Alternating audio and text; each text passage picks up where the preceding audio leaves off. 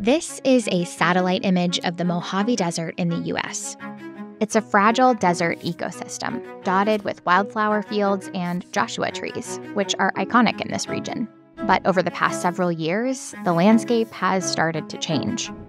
If you take a closer look in certain areas, you start to see more and more of these patches of blue. They're solar farms. And in this part of the U.S., many environmental activists and local residents are not happy about them. Joshua trees are torn down to make way for solar projects, causing quite an uproar. There's piles and piles of Joshua trees. It isn't just the trees. Solar farms in rural areas can take up valuable agricultural land and disrupt diverse ecosystems. But transitioning to more solar power and a more sustainable future for the U.S. requires a lot of land. So what if we could find some of that land inside our cities?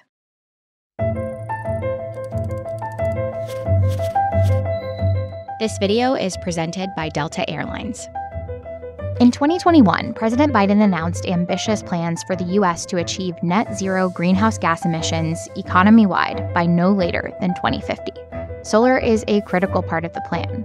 And over the past several years, as the U.S. has ramped up solar power generation, the vast majority of solar arrays have been built in rural areas. According to one study, over half of utility-scale solar facilities were placed in deserts, another third in croplands, 10% in grasslands and forests, and just 2.5% in urban areas. That makes sense. Putting solar on undeveloped open spaces is often the cheapest and fastest way to do it. But there are some major problems with this path. Large-scale installations often mean bulldozing massive amounts of land, altering plant and animal growth and migration patterns. Or locals don't want a solar farm to ruin natural views, or they want to preserve farmland. When you start to go bigger and bigger, then it starts to become less comfortable for people. That's Joshua Pierce. He's been a photovoltaics researcher for 2 decades and is a professor at the University of Western Ontario. And so we've seen progressively more and more resistance in the middle of the U.S. to large-scale solar development. That resistance has sometimes been funded by fossil fuel companies. But people also have legitimate concerns. And across the country, from Massachusetts to Ohio to California, solar expansion has been stalled by protests.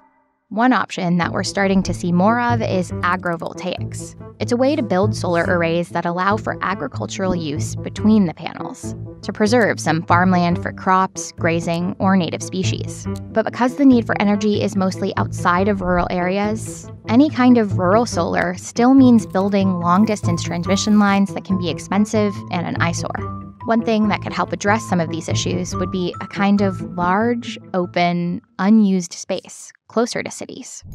Enter parking lots. The U.S. has a lot of them. Thanks to decades of designing cities around cars, parking lots cover over 5% of developed land. These spaces could play one part in helping to fix solar's land problem if we covered the lots in canopies of solar panels.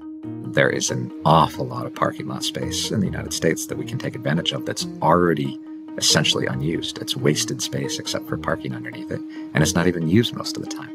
It's an idea that other parts of the world, like France, are embracing. A 2023 policy in France will require that outdoor car parks with more than 80 spaces cover at least half the surface area with solar canopies. And officials estimate it could add 10 nuclear power plants worth of solar panels. Importantly, policy like this utilizes space that's already cleared land with little biodiversity, which is also close to consumers. And parking lot solar canopies could also provide shade to cars in hot weather and cover from snow. So why don't we see more parking lot canopies in the U.S. too? Like canopies that could cover Disney World parking lots instead of the solar farms they built on nearby land that used to be orchards and forests. Or covering some of LA's many parking lots instead of overbuilding in the desert. Well, the biggest obstacle to putting solar on parking lots is cost. The cost of putting in a solar canopy is going to be 50% to even 100% more than a conventional solar farm. The thing that makes canopies more expensive than a conventional solar farm is they're higher up off the ground, and so you need more structural material, and you also need more weight at the bottom holding them from blowing away. And so why would a company want to invest even more money to put in a canopy? There actually is an answer to that question. In 2017, Pierce co-authored a study looking into the economic potential of parking lot canopies and used Walmart supercenters as a case study. The study found that in places with high solar flux or more solar radiation in the area, solar canopies could be incredibly profitable, like here in Phoenix, Arizona. But they also found that even in areas in the U.S. considered to have less solar flux, like here in Michigan, selling solar back to the grid at going rates could still be profitable enough to make solar canopies worth it in the long run. It really goes down to how much are you paying for electricity and how much solar flux do you have. And most of the U.S., barring northern Alaska, actually has fairly good solar fluxes. I grew up in western Pennsylvania, which has some of the worst, and systems are still economic there. In another 2021 study, Pierce and his team found the total capacity across all U.S. Walmart supercenters would be 11.1 gigawatts of solar power.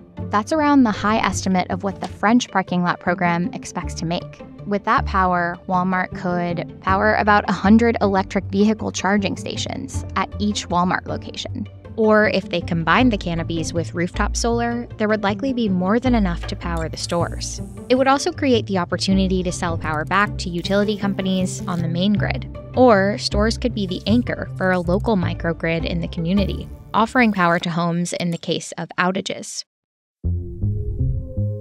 This isn't a one-size-fits-all solution, but in good locations where companies can afford the upfront cost of installation, Pierce's research shows canopies could be a worthwhile investment. It's guaranteed under warranty to generally work for 25 years. It's an investment. You're investing in a capital asset, and it's providing you a return over its lifetime. You should treat it the same way you would any other investment.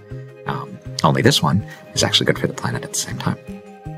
In some parts of the U.S., institutions like airports and universities are already trying solar parking lots. Walmart and Target are just beginning to try them out in certain stores. And policy is slowly catching up, too, to make these kinds of solar projects easier, like Maryland offering grants for solar canopies and a New York City zoning proposal that would allow for solar on more than 8,500 acres of parking lots. Parking lots can't fix solar's land scarcity problem on their own. The amount of solar production we need will likely require a combination of efforts, including in rural areas. Utility-scale arrays, canopies where we can put them, arrays on rooftops, and in other places like along highways, over landfills, or on degraded lands. But solar canopies are part of a large toolbox that could put a huge dent in our reliance on fossil fuels and point to a future where more cities are finding ways to give new life to some of America's most overlooked spaces.